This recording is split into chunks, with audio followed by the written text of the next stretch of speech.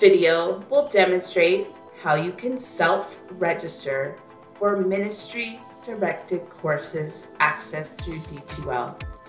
So from your profile, scroll down until you find the My Courses in Other Orgs widget. From here, navigate to e-communities available for self-registration and click on this link. From here, you are directed to the e-communities available for self-registration site hosted by the ministry.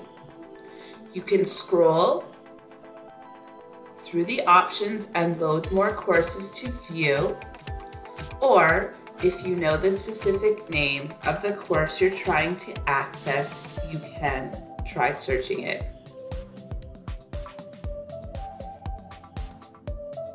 From here, you'll see I've accessed the Ministry of Education's Anti-Sex Trafficking e-community. I'm going to click on that course.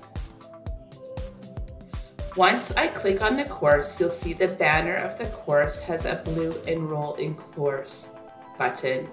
If you want to add this course to your courses in this org, you're going to click on Enroll in Course. From here, you'll get the message that you're successfully enrolled. You can click OK to remove this notification.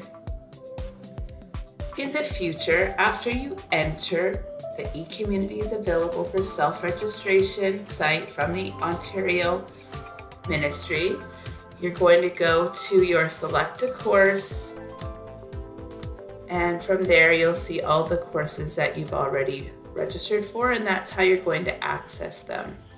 So that's how you self-register for ministry courses.